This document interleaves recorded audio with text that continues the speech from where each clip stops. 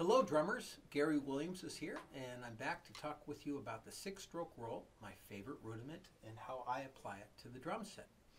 This will be several parts.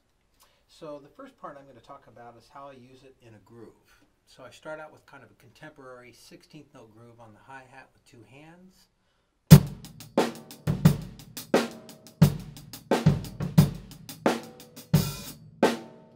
Because I like all the notes equally spaced apart, I'll be playing the 6-stroke roll on the hi-hat in a 16th note triplet rhythm like this.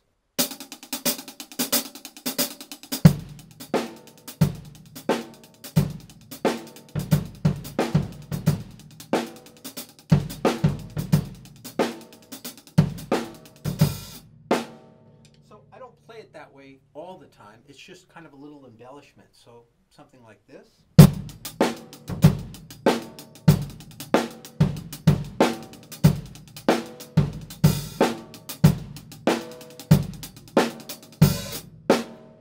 What I just finished with there is using the first half, which is right, left, left. I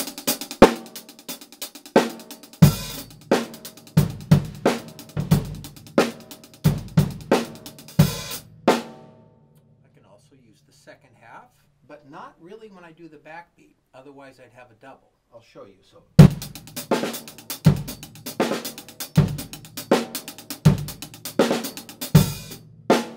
usually if I lean toward the second half, which is the right, right, left side, then when I come to the snare drum, I play the first half, which is right, left, left. So it's...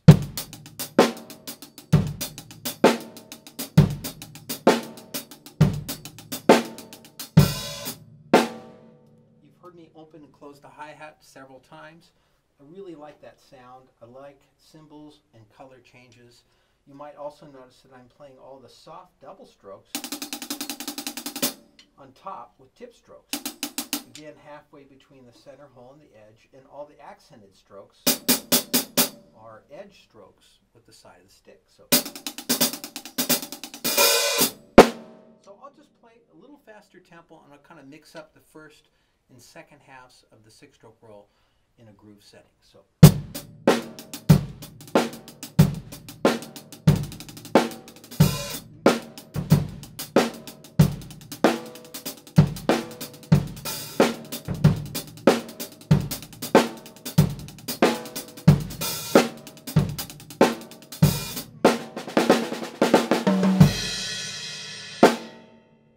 So that's kind of how I work it into the hi-hat. So I'm going to come up with a couple more videos where I show you how now I orchestrate it around the drum set to show you how you can use this for fills, groove fills, and I'll explain that more in our next segment.